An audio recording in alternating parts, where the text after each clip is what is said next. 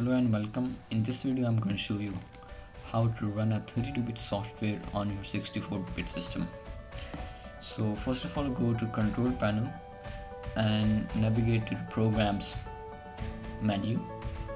There you will find programs and features, and under it turn Windows features on and off and run it. It will take some time, so you should wait. And in there you have to turn on the Internet Information Services. Here in my case it's already turned on because I have turned it on for before.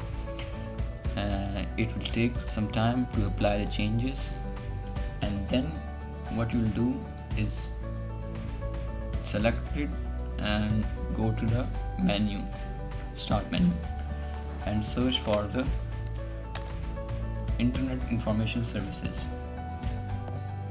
Open it. There you will have to navigate to your PC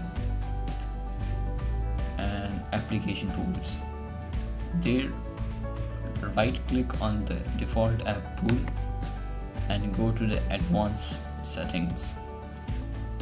This will open up a new window, and in there you'll have to enable the 32-bit applications. See, it's false here. If you click on the drop down menu and select the true from here, all the 32-bit applications will be enabled now. So that's how you run a 32-bit application on a 64 system architecture.